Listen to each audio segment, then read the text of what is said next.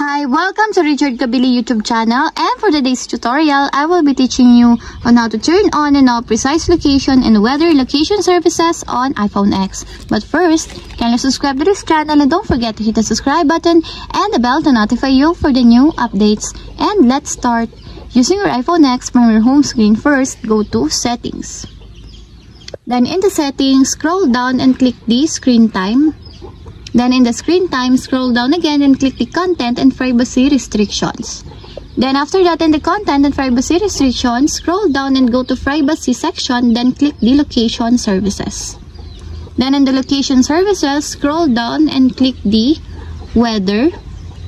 Then in the Weather, find the precise location, and as you will see, there's a switch button on the right side of it. Then all you have to do is just click it to enable until it becomes green. When the precise location is enabled, it allows apps to use your specific location. With this setting off, apps can only determine your approximate location. And if you want to disable, just click again the switch button. And that's it. We have successfully turned on and off precise location and weather location services on iPhone X.